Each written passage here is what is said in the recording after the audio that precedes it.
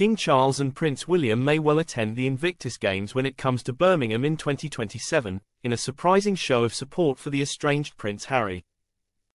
It was recently announced that the West Midlands city will host the sporting tournament in 3 years' time, the first time the UK has hosted since the 2014 inaugural Games in London.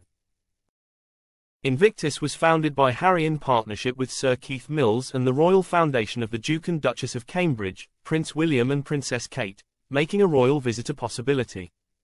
Speaking to Slingo, former royal butler Grant Harold explained that Harry may be looking to spend more time in the UK over the next few months and years. He said, "To come back to his home to see the games here will therefore mean a lot to him. Members of the family will also definitely support him with this. As it is in the UK, it will be nice to think his father and brother will attend, and it is certainly possible that they will." In spite of the rift between the Sussexes and the rest of the royal family, Mr. Harold believes Harry is still proud to be British and may be feeling homesick. He elaborated, "I think Harry will be looking to increase his time in the UK. I heard he may be looking for a house too, which doesn't surprise me.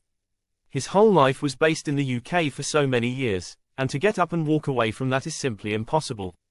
There may be a part within him that may resent that he has gone away and given up his home. He'll also know what's been going on with his father, his sister-in-law and also his friends. Part of him is probably saying because of these, he will need to keep his contacts in the UK. Harry and Meghan were gifted Frogmore Cottage for them to live in after they married in May 2018, and were still able to use it even after they stepped down as working royals.